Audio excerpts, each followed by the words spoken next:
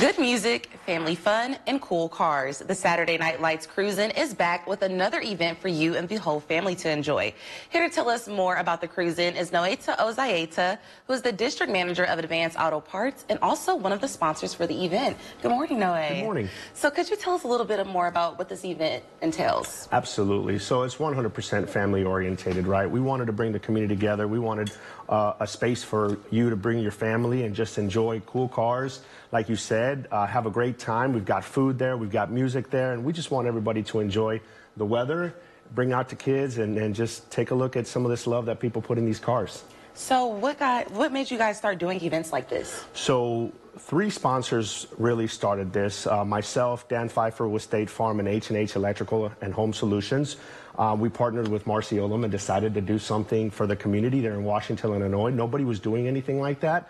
And again, we just wanted something to bring the community together where all of us could just enjoy each other's presence and have some fun with some cars. Nice. So by doing events like this, you guys are collecting donations for a worthy cause, right? Absolutely. So we pick different sponsors to donate to different causes at every event. So, for example, this week we're going to be donating to veterans, helping veterans, which is going to be really, really cool. And stay tuned because, like I said, every time we have this event, it does change. Yes. So can you tell me what is like one of your favorite things about events like this? One thing that I love about cars and these car shows is the love that people put in these cars. I mean, some of these people put not just the money, right, but they put so much love and care into rebuilding these cars that have a lot of history. So I really, truly enjoy that.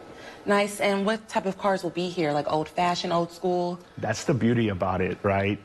Anything and everything is eligible. Nice. You bring your 1932 Ford, or you bring your 1960 Chevelle, or you bring your 2022 Dodge Ram.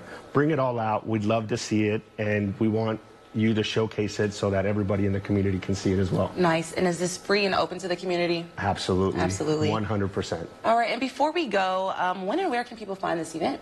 Well, this event will be in Washington. It'll be at the Connect Center there, right on the main drag. It'll be at 1750 Washington Road. And you'll see it's posted all over.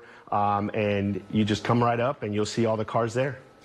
All right, Noe. Well, thanks so much for joining us this morning. Thank you. This entire interview will be online on our website, and if you or someone you know would like to join us on In the Know, go to 25newsnow.com/community, go to the In the Know tab and submit a form. We'll be right back.